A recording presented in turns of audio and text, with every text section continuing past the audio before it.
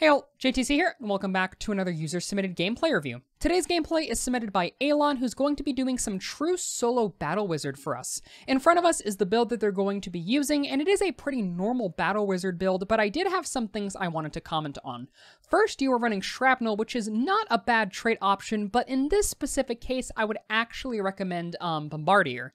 And that's because, if you think about it, Battle Wizard is the damage over time queen. However, Battle Wizard does lack burst damage, massive burst damage, and really the only way that you can fill in that gap, that weakness, in a true solo match is with normal bombs. Bombardier allows you the chance of being able to get more bang for your buck with a single bomb because there is no guarantee that you're going to get multiple bombs in a run. You might only have one, and because of that, Bombardier is going to help you get more use out of that single bomb. The other thing that I wanted to talk about is Ray Channel and Fires from Ash. Now, usually Soot Shield for the level 25 row is the quote-unquote meta. However, you can actually make an argument against it and for Fires from Ash if you don't feel like you need Soot Shield. And in your gameplay, you were perfectly fine, so I'm not concerned about this. However, Raid Channel with Coruscation Staff is actually a really bad talent. It doesn't synergize at all because you don't need to charge Coruscation Staff. All you need to do is finger roll, which is the tap right click, tap left click, rinse and repeat, and there is no reason to ever charge Coruscation Staff, so this is just a dead talent. Instead, you want Unusually Calm because that's going to allow you just to simply cast more and therefore get out more DPS. Anyone?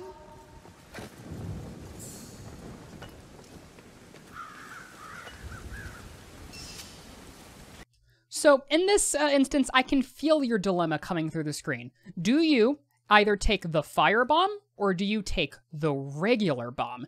Now, usually I would agree that you should take the firebomb in this case because Sienna is the dot queen and it fits her really well. However, in this instance, I think it would have been better for you to take the regular bomb and not immediately chuck it at these enemies and waste it. Why? Because remember, you're playing true solo in this instance. Usually it's fine to stick with, the damage over time effects on Sienna because you have other people to burst things down for you. However, you don't have anyone like that, so you're completely on your own. And there might be an instance or a case where you're going to have to immediately kill a disabler to save yourself, or you're going to need to get some massive damage on armored in a really short second, or in a really short time frame, and you cannot do that with a dot build on Sienna, just period, end of story, when you're playing Battle Wizard. So because of that, you need some kind of, immediate burst damage, and because of that, I would have recommended, in this case, keeping the regular bomb and chucking the firebomb.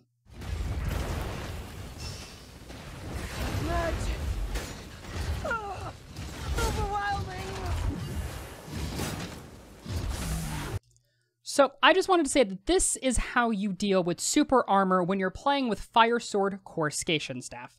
So because Fire Sword has such low damage to begin with, you can't really hit them with hit super armor with it because you're just going to tickle them. So what you should do is you should just put a bunch of Coruscation Staff fire things at their feet and just let the Coruscation Staff burn them because that's going to be your highest DPS. However, of course, super armor is going to move around a lot, but the claw swipe of the Fire Sword has really high stagger, and because of that, the best way to deal with super armor is to basically just spam the claw attack to keep them stun locked inside of this this fire geyser, and you handle this Chaos Warrior perfectly.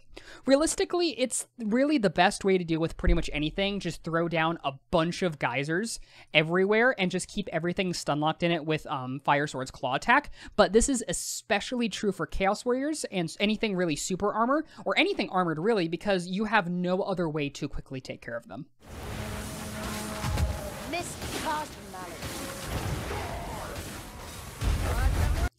So I just want to say here that teleporting at your feet to stagger using Burnout is risky.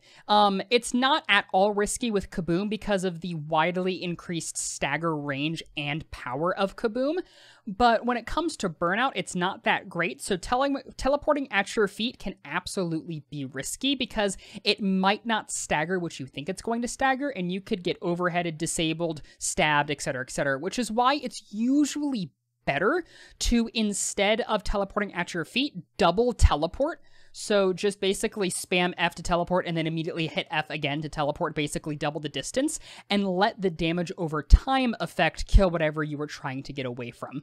Because, especially if you're running Famished Flames, these fire trails that she leaves actually do not do bad damage. And especially, like, if the enemies continuously walk through them, they're actually going to die really, really quickly.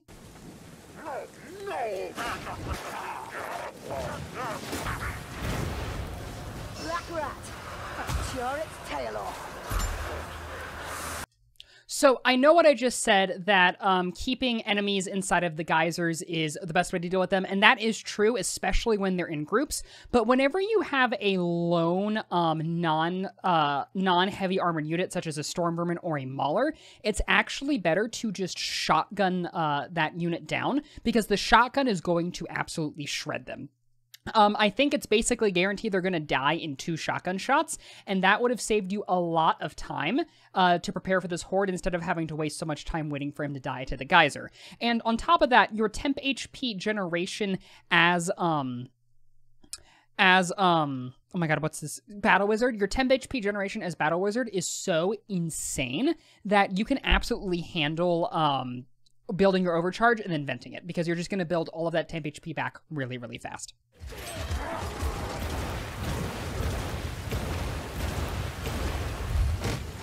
Wild troll reeling! Finish it! So this would have been a perfect situation to immediately teleport to the troll, just boom, boom, double teleport, and then basically just use all of your resources to burst the troll down.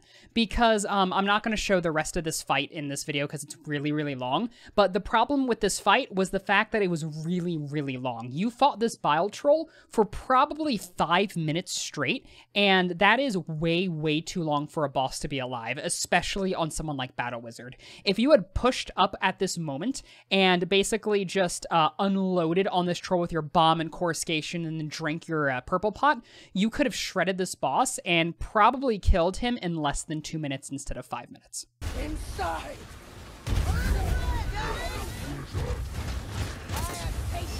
All I wanted to say here was good bomb. Mixed hordes suck, especially as Battle Wizard, so anything that can help you deal with them a little better is always good.